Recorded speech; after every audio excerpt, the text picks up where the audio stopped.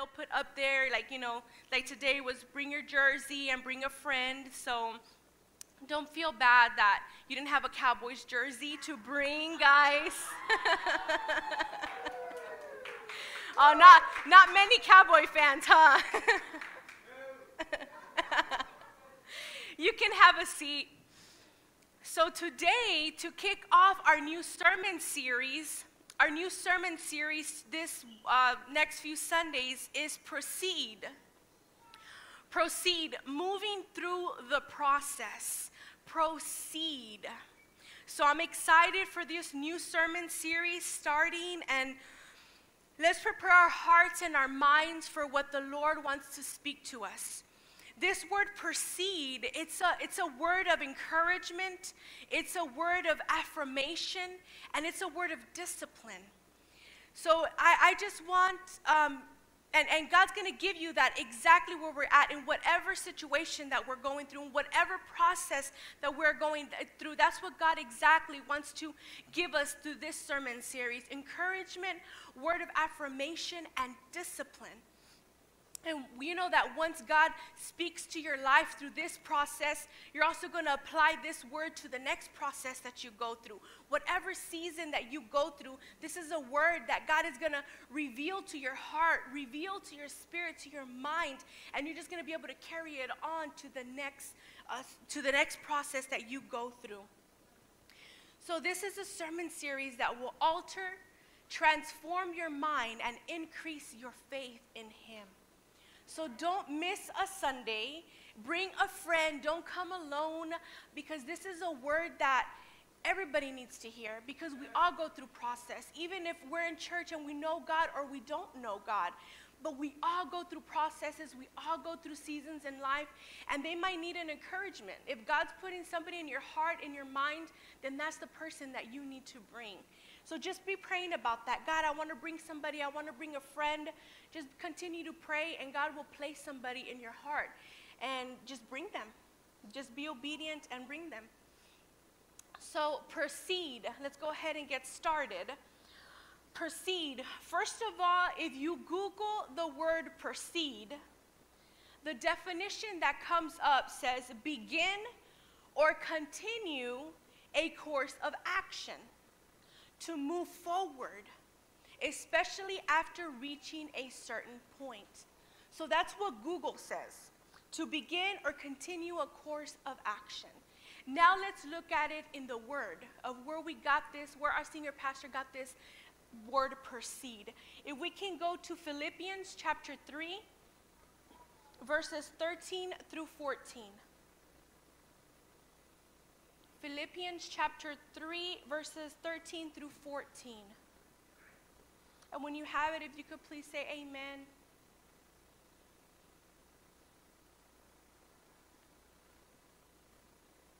Philippians chapter 3, verses 13 and 14. Amen.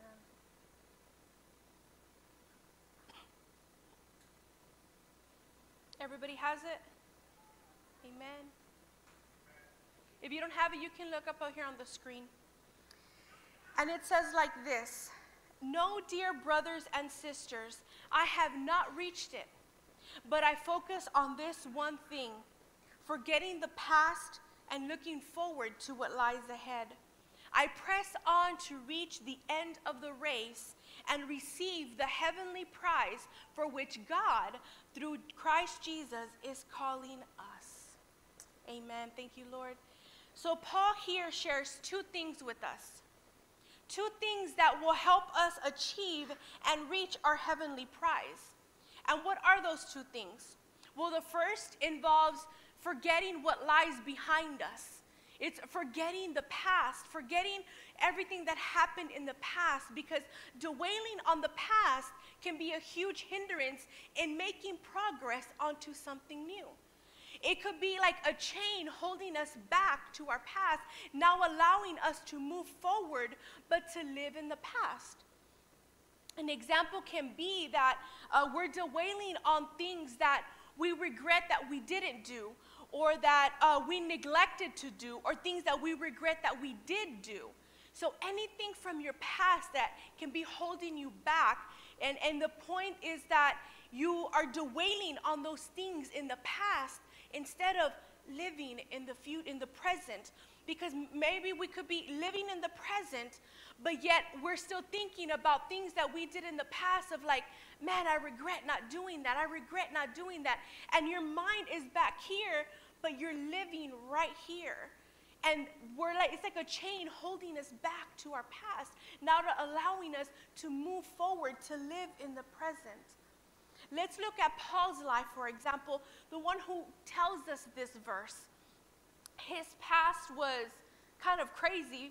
He was so zealous for the things of the Word of God of the Old Testament that he persecuted the early church. We find in Acts that he made a chaos for the early church, entering every house, dragging off people to prison. There was killing. He was against people proclaiming the gospel of Jesus. And that's what he did. That was his past. That was his past.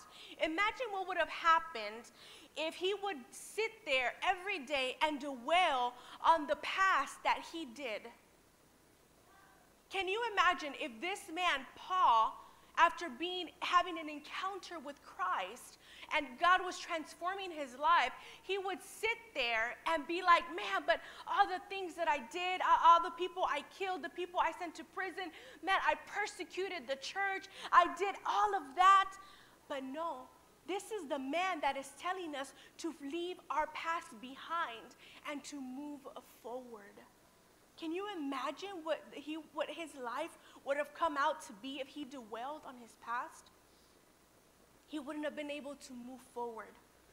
You see, we all have things that we regret, and they can discourage us from believing that God can do anything positive through us. So if he would have sat there, Paul would have sat there and dwelt on the past mistakes, errors, everything that he did, then he wouldn't have been able to push forward. He wouldn't have been able to say, okay, you know what? I did that. I regret it. God has forgiven me, but now I can move forward. Then he would have been stuck in a mindset of not thinking that God couldn't use him at all. So it can sometimes discourage us from believing that God can use us in a positive way. And at times, it's the enemy, the one that can bring charges against us like that, feeding our mind with ideas that we are beyond repair for God and that God can't use us or God doesn't want to use us because of our past regrets or our past errors. But the key thing is when the enemy comes to remind you of your past, we as a body of Christ need to remind him of his future. Amen? Right? Am I going too fast, guys? We must remember that for the enemy, the next best thing from turning someone away from walking in a close relationship with Christ is to make them ineffective. Is to make them ineffective. If he can get a Christian that has decided to follow Christ, but then brings all this condemnation, brings all this shaming to their minds, to their lives, then the Christian is not going to be walking anymore. It's going to be standing there ineffective, being useless. A useless Christian. That's what the enemy, I can't get you from following Christ, but let me get you over here in this ineffective stage. Let me get you in this useless stage. So that's what the enemy is going to try to do. And if we dwell in the past and allow those regrets to discourage us, we become ineffective because we can't live in the present, but with chains holding us to the past. Our senior pastor has shared with us that his Bible Institute teacher would say, when you fall, get back up quickly. And this happened to me about 2 years ago. I made a really bad mistake, a really dumb mistake. I felt horrible about it, and I was dwelling on it too much, and I couldn't get out of it, and I was just like, oh, but I did this, and that's all I was talking about with my husband, and my husband's like, get over it already, like, move forward, and I'm like, I can't, because, I feel horrible, I can't believe I did that, and then all of a sudden, I was laying in bed, just still thinking, like, man, I did this, I'm horrible, I can't believe it, and the Holy Spirit reminded me of this. He said, get back up quickly. But he added, and dust yourself off and leave no evidence of the fall. And I was like, wow. If I leave no evidence of the fall, there is nothing that the enemy can grab onto. He cannot come with his condemnation. He cannot come with his shaming and try to make me ineffective because I'm not holding onto it anymore. I shook it off and I'm saying, yes, I failed. Yes, I made a mistake, but I'm shaking it off and I'm not leaving evidence for the enemy to come, and I'm not leaving evidence for myself to come back and just sit there. He was very firm with me. Get back up quickly, but shake it off. Leave no evidence. But we're talking about dwelling on the bad things, but what about dwelling on the good things? That should be okay, right? Because they're good things after all. Are we supposed to forget those good things also? But actually we need to. We need to forget the good things because bad things can come from out of those good things. Because if we focus just on our past good achievements, it's an implication that we are resting on past achievements and we aren't preparing for future ones. So we're dwelling, oh, I did this. Oh, man, 5 years ago, I did this. Man, God was using me in prayer and everything. But that's speaking 5 years ago. What about today? The way that you were seeking God 5 years ago, man, it should have been doubled, if not tripled by now. And God, you're increasing. God should have been more.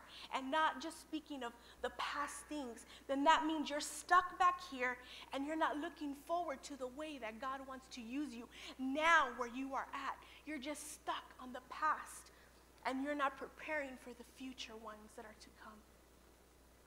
God is into the business of transforming us into his likeness with ever increasing glory. So that means that he is taking us from glory to glory, not just bringing us here to glory and leaving us there and not continue the transformation in us. No, the word of God says that he is transforming us into his likeness with ever increasing glory. From glory to glory to glory to glory.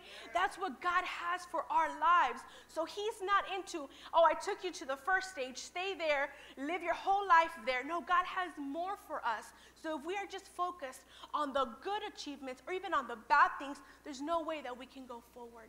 There's no way that we can move from the ever-increasing glory that God has set for every single one of us. We must forget the good and the bad. We cannot allow anything to hold us back. But this doesn't mean that we must ignore the past completely. If mistakes have been made, then we need to learn from them. We need to grow from them, but make it right if possible. And do not allow for that mistake or regret to make you think that God can never use you again. Let's move forward. Let's go. Let's let it go and move forward. And the same is true for positive encouragements. Savor the moment, enjoy the moment, but then move on. Living in the past can be a huge roadblock to moving forward. So that's the first thing that Paul tells us, to leave the past behind, to move forward, leave it all behind us. And the second thing that he tells us is, Paul tells us is to look forward to what lies ahead. The NIV version says, straining towards what is ahead. I like that. Because we are straining. You know, when you are straining for something, you are straining to what lies ahead. And that's what Paul's telling us, to look to what is ahead and to strain to get it. If we want to strain forward for something, we cannot dwell in the past. If I am pushing forward for something and I'm straining to get it and I'm working to it, but then I have chains behind me, it's going to be like, you're going to be like this in a tug of war, just trying to go, but you can't because your past is pulling you. Either bad or good, your past is pulling you back like chains. And you're trying to strain, but you can't. But when you let go of your past and your focus of like what lies ahead, then you can just go, you can just go, you can just go, you can just go, because your focus is on what's ahead and you're straining for it, you want it, you're hungry for it, you're gonna walk to it, you're gonna run to it, you're gonna get it, and nothing can hold you back. And when we are trying to pull forward, but we're chained to the past, that's one thing. But what about if we get to the point that we forget our past and we're going, right? But there's something else that can come and affect us and can strain us from moving forward. And that's when fear comes in. That's when doubt comes in. That's when weariness comes in. But when we really understand who we are in Christ, then fear, regret, doubt, weariness, whatever wants to come and disrupt your process doesn't have power over us. When we have a clear picture of what we are straining towards, when we have a clear picture of what we are looking forward to, then nothing can hold us back. When we have that clear picture, and that clear picture should be to be everything that God created us to be. That clear picture should be, I am a child of God. Jesus went to the cross for me to live a life in abundance, in love, in peace, and joy. You should strain forward to that. Focus on that, and you left your past behind. Then fear comes. Be like, no fear. Jesus is going before me. I cannot fear. No doubt. My God is faithful. There's no doubt in me. And you stay focused. You look forward. And that's a key word. You look forward. You don't look to the sides. You look forward, because if you look to the side, then there's fear knocking at your door. And if you look to the other side, there's doubt knocking on your door. And if you look around, there's weariness and you start just getting distracted. That's why the key word is to stay focused, to go forward. When we have a clear picture that we are a child of God, then we are more than a conqueror through Jesus Christ. We know that we are greater because of him who is in us than who is in the world. Then fear, doubt, and regret cannot hold us back. Paul wants us to let go of the past, strain forward to what lies ahead, just as he had done. And how I had mentioned Paul's life, Paul was, I believe, the most appropriate person to give us this advice because of everything that his past was about. But yet he was able to leave his past behind. He knew how important and how vital it was to leave your past behind. He knew how it could come and interrupt your present. So he was the most appropriate person to tell us, leave your past behind and move forward. He knew the importance of leaving it all behind and straining to what lies ahead. And you might be thinking, well, what lies ahead, right? And it says, to reach the end of the race, receive the heavenly prize for which God, through Christ Jesus, is calling us. We each must proceed in the race set before us, not to grow weary, not to fear, not to stop, or not to give up. We each have a different race to run. That's the beauty of life, that God made every single one of us different. We each have our own race. Our race is not the same as our neighbors. Our race is not, we each have our own race. And we must not compare our races with everybody around us. We each have a unique DNA to leave an impact in this world that no one else can leave but only you. So do not look at the person around you. Do not look at the people around you, because God has a specific race for you to run, and do not compare. I think that's one thing that I have always struggled with. Even in the last sermon series, I was telling Pastor that I was freaking out because my husband was hearing one of his sermon series, one of the sermons of altars. And I was like, oh my goodness, it's completely different. And I started like freaking out. And I was like, okay, no. The Lord's leading me how to speak to the English service, and Pastor speaking to the Spanish service. So I was completely freaking out, but my race is different than Pastor's. The way I preach is different. Even for my husband, we all have our different way that we all have different gifts. We all sing different, we all preach different, we all speak different, we all learn different. So it's not that you are weird and you're the odd person. No, you're just different. I just finished a research paper for school of the gifts of the Spirit. And my title is long because we were speaking about the gifts of Christ, the gifts of the Spirit, and we took a personality test. So I am a mentoring, serving pastor with the spiritual gifts of knowing. It was like, wow. So every single one of you in here, you're different. Every single one of us, there's something unique and special about you that only you can leave an impact and imprint in this world. Nobody else can. Nobody else can leave it like you. So the processes that you are going through, that's why you must proceed, because there is something that you need to leave in this world that nobody else can. So we must proceed through the race. We all go through seasons and we must proceed through them. We all go through processes and we must proceed through them. We all go through trials and we must proceed through them. We all go through storms and we must proceed through them. Even when we're in the midst of the hardest times, in the midst of obscurity, we must proceed. In those moments in life when we want to give up, when we want to see when we can't see what's ahead of us, we must proceed.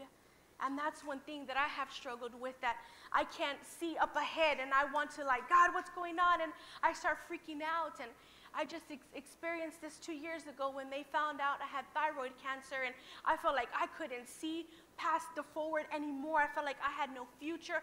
I was already putting myself to death, and I was just like, man, I couldn't see forward. I couldn't shake it off. I couldn't see forward. I felt like I didn't have control of my life. And that was the problem, that I wanted to have control of what was going to be the outcome instead of giving God control. So we must proceed through our processes, even though we don't know what is the next step, even though we don't know what is the next step we're going to take.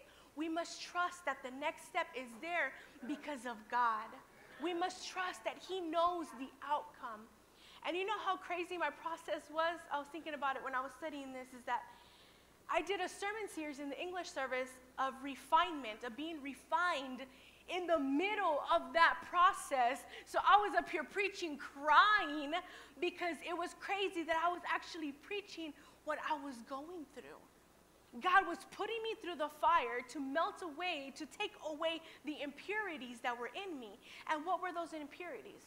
I had anxiety. I was full of anxiety and worry and fear, like you have no idea. And the Lord had to place me in that fire to remove all the impurities, to be like, trust me, trust me, trust me. And that's all He was trying to get through my head. And He got it through my head. He got it through my head. So it doesn't matter what moments that we go through in life, we must proceed. In those moments that we have lost so much that it hurts to even proceed, we must proceed. We must proceed in life, and me and you can proceed in life because of faith in our Lord Jesus. We can proceed because of who He is. We can proceed in life in whatever midst of storm that you are in. You can proceed. You can go through it. And the beauty is that we can proceed because the Lord is our shepherd. We can proceed because He will lay us down in green pastures. We can proceed because He leads you beside still waters.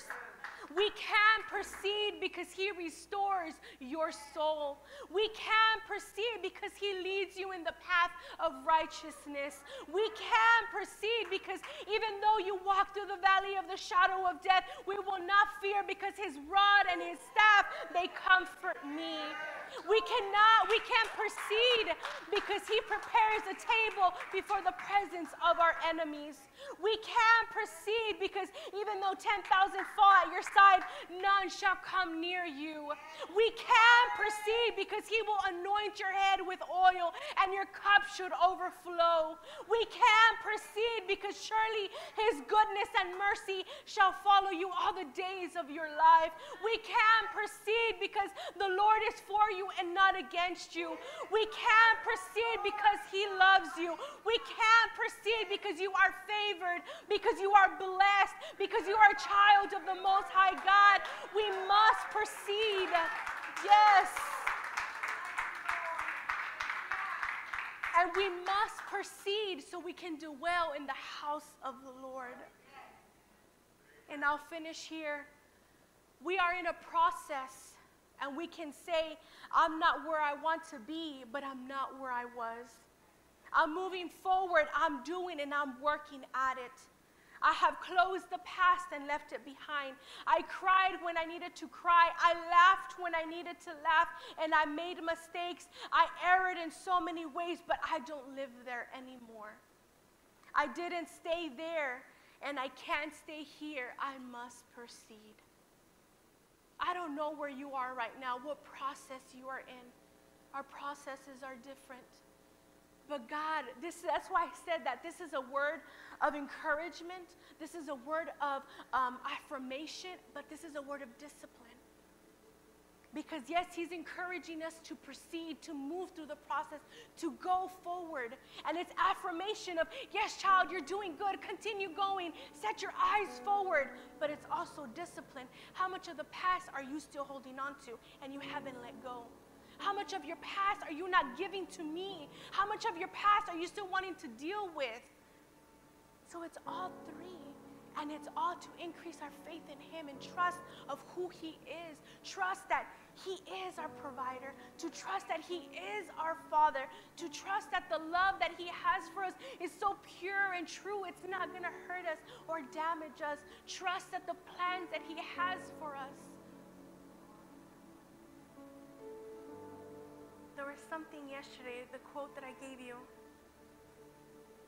We can only proceed in the measurement of our faith. We can only proceed in the measurement of our faith. How is our faith? We want to proceed forward, but can we not, if our faith is still holding on to the past errors and to the past things, then our faith is, God, we're saying, God, you haven't forgiven me yet. But yet, Jesus went to the cross for me and you for our sins. He forgives a multitude of errors. So why are we still holding on to them? God already forgot them. God already forgave you for them. Well, why are we? How dare we still hold on to something when the creator of all already said forgiven, forgotten, but we still hold on to it? Then our faith is probably shaky in the Lord, because we don't have faith to move forward and say, he's forgiven me. We don't have faith in believing the power that the cross did for every single one of us. For every single one of us. We must proceed, move through the process.